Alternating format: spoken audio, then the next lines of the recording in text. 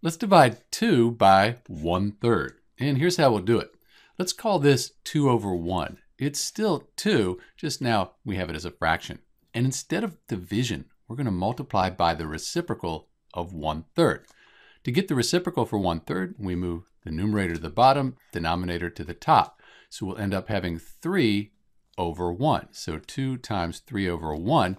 And now we can just multiply. 2 times 3, that equals 6. And 1 times 1, that equals 1. So we end up with 6 over 1, which is just 6. So 2 divided by 1/3, that gives us 6. And we can check that by multiplying 6 by the original fraction, 1/3. Let's do that.